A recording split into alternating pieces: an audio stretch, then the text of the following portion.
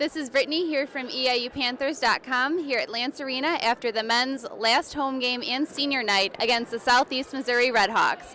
The Panthers played in front of an energetic crowd dressed in all black for the EIU Senior Night Blackout. The team is honoring 5 seniors: Keenan Anderson, Matt Petrosky, Dylan Chapman, Josh Piper, and Reggie Smith. EIU went into the second half trailing by 6 with the score of 35-41.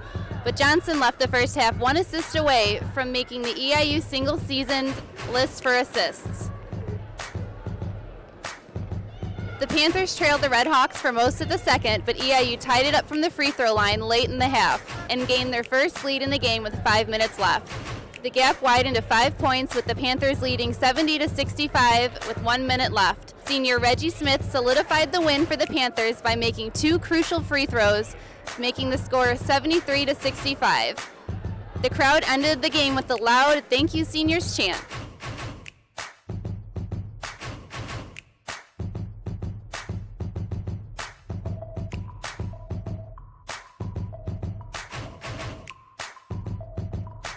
All 5 seniors saw the court tonight.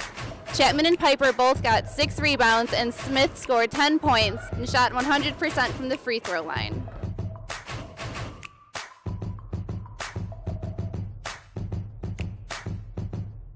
The men's basketball team made the Ohio Valley Conference Tournament, which starts March 4th. Tune in and support your Panthers.